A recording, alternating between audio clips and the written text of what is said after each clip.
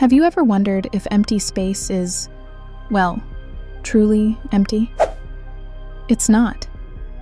Even in a vacuum, at the smallest scales, space boils with mysterious energy. It's called zero-point energy. Imagine every tiny point of space constantly buzzing with quantum activity, particles popping into existence and vanishing, all in a frenzy of what seems like chaos. Now here's the mind blower. This energy is real. The Casimir effect proves it. Two uncharged plates, placed super close in a vacuum, actually get pushed together because of these wild quantum fluctuations. But what does this mean for us? Could we tap into zero-point energy to power our world? Sadly, not yet. Extracting this energy seems impossible without breaking physics.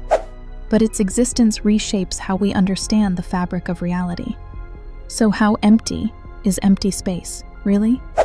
That's the question I can't stop thinking about.